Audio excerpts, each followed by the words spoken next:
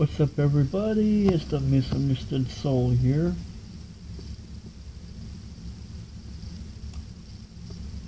You know, I keep thinking about something I've been thinking about since 1997.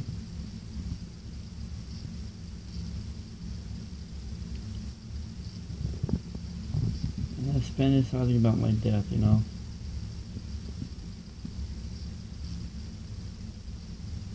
I love to fantasize about suicide.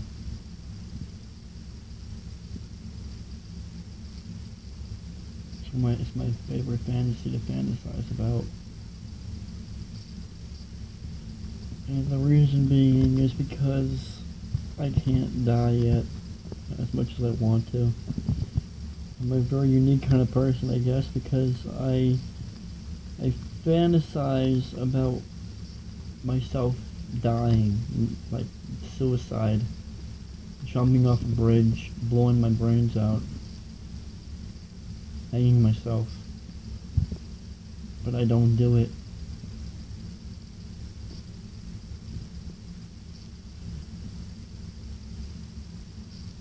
I make up so many stories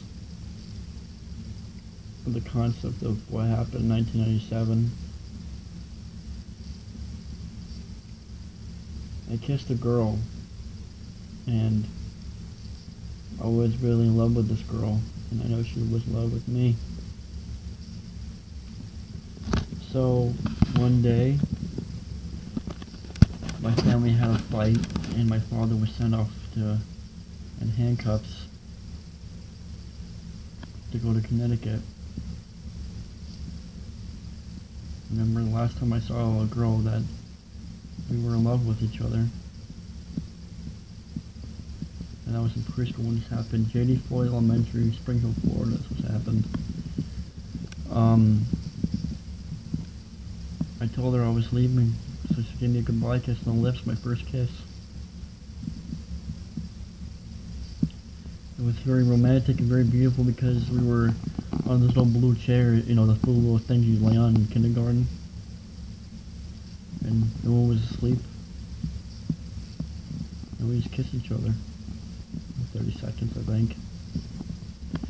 And ever since then, I made myself a promise that for some reason I made these different laws I follow by in life that keep me alive. And I follow these laws more than I follow God's laws, more than any law, even the ones we have in the United States. And it makes me wonder because sometimes I force myself to cry to get it out, but nothing comes out. I'm all dried up. I'm all dust inside. There's so much rage in me, so much anger and hate, and I want to unleash it, but I don't. I just leave it all bottled up inside, and it kills me as a person, my soul. And the more I wait, the more it hurts.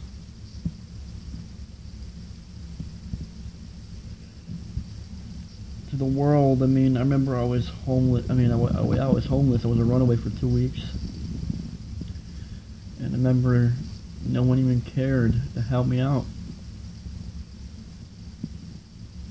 I remember I was dying of thirst so bad that I was coughing up like saliva with blood. And I couldn't even move. I was like paralyzed. And I was on the street, on the sidewalk. Cars went right past me. These people just looked at me, smiled, and walked away. I was just holding my stomach like this, hurting, crying, in so much pain. They didn't even bother to say, "Are you okay?" Nothing. Just walked past me.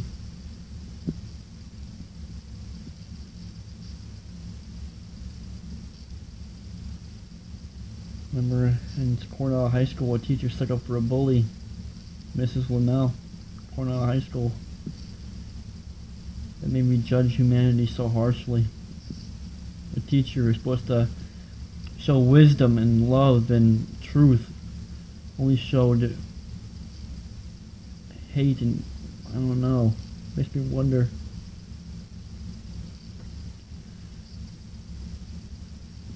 with rape. I mean, I'm still going through the trial. It's been 11 years now, and I'm still waiting.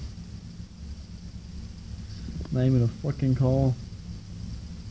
Makes me so angry just thinking about it.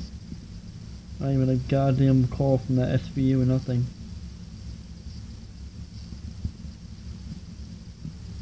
It just shows the people who are supposed to help us and be there for us never are there for us. But yeah, if we do something wrong, they want to put us behind bars. And here I am about to enter the world, the real world, and all that's on my mind is nothing but hate and excitement because I finally got that chance. And yet the world that I'm always helping and protecting and loving and caring, they're the ones that want me to fall and fail and just to die, squirm and suffer. It makes me why I'm still fighting for them, you know? It still makes me why I'm still alive. But that's my laws that keep me alive. The ones I created when I was back in 1997 as a little kid. And it makes me wonder why I'm still caring for people when they don't even care if I got hit by a truck. They wouldn't probably even care if I was burning alive. They'll probably just watch me rot and smile and walk away. And I don't understand anymore. This city has taught me one thing of Vegas is that no one cares. It's everyone for themselves, even for kids. One guy wanted to stab me because he thought I was a sick person. Meanwhile, I was about to tell him, look man, I was raped by a fucking pedophile. Why would you hurt me? Why would you judge me from a book of a cover? Meanwhile, I'm just here babysitting my nieces.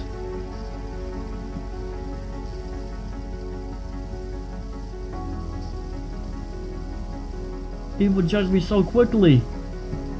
And yet, the craziest part is, I don't judge them back, but they judge me like I'm some kind of fucking criminal. Like there's something wrong with me.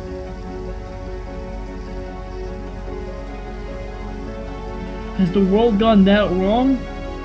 Has the world gone that heartless that I would never judge anyone, and I never do? But the world judges me like I'm some kind of a fucking freak, like I'm a criminal. Why?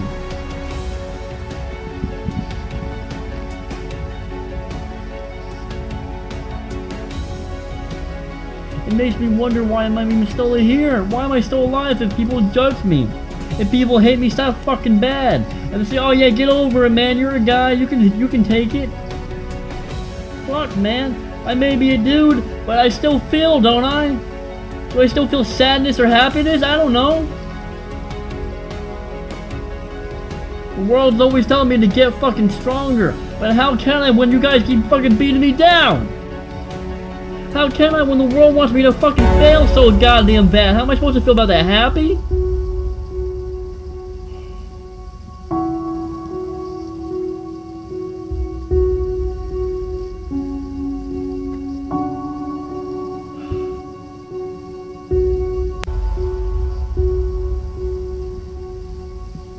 I thought about trying to do the right thing by standing up to that fucking pedophile who raped me and those kids. And yet, I'm the one who gets treated like I'm the criminal, and that motherfucker gets treated like the goddamn hero. How is that justice? How the fuck is that goddamn justice, man? I was the only one that stood up and I get fucking punished for something I never did wrong. 11 years and that guy still walks fucking free.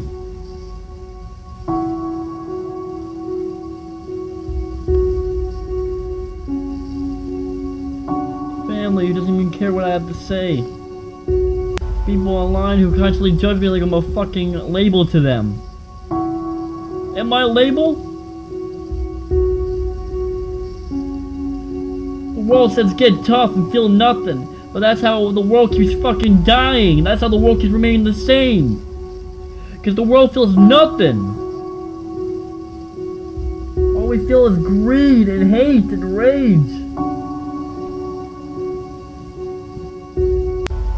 I don't even think love is fucking existing anymore.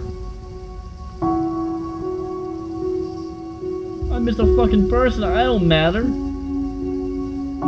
like everyone else that walks down the street. They judge me like everyone else.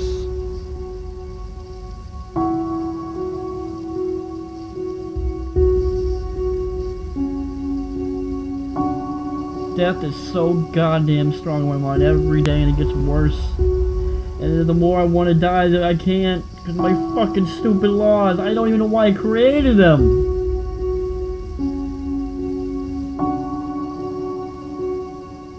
Here. Fucking Tiffany says I matter. Bull crap. People says I care. Bull crap and shit. Tell that to have my fucking life destroyed for what? For what? Tell that to the people who always tell me that I'm a fucking no good mutt. That I'm a runt in the litter. Yeah, like I'm supposed to believe you guys that you care about me. Bullshit, man. Bull motherfucking cock-sucking cunt horse shit, man. That's a load of crap. I'll always believe this. The world doesn't care for me. They care for either if I have talent, they care for my talent, or they just want something from me.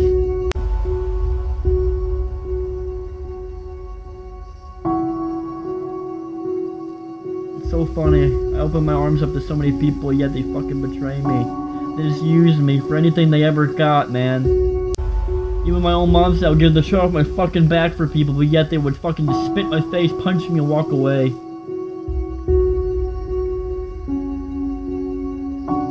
It makes me question, like, why are we even alive in this world? Why am I alive? All I experienced was fucking misery. People judging me from a book of a cover.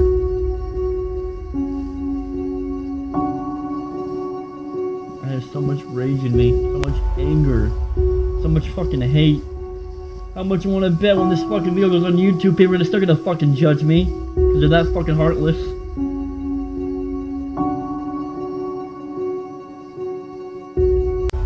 What I think about YouTube is just like reality. It's like real life outside of YouTube. People judge us no matter what. They judge me from a book of a cover and not the fucking inside. Not the heart of the soul, the brains, all this, the fucking skin and the bone, that's it.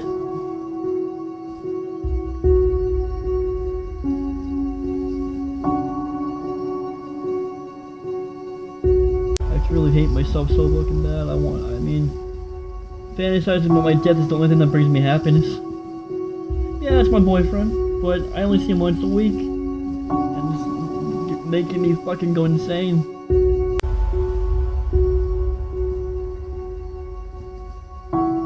I do what I do because I love him. I respect what he has to say. It's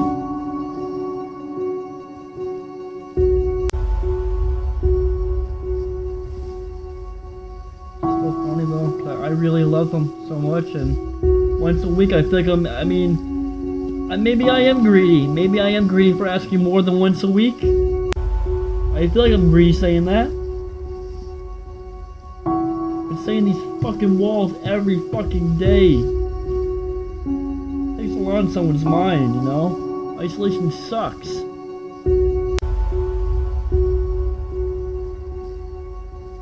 I wanna cry so bad, but I can't. I'm all dried up, motherfucker, goddamn. I wonder why. It's because my grandfather used to punch me in the face every time I cried. You gotta be a man, heartless, cold-hearted. I really want to be that, but I can't. My heart's too fucking big for that.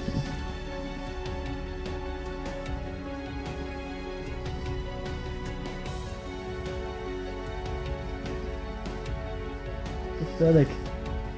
I'm pathetic. Most pathetic.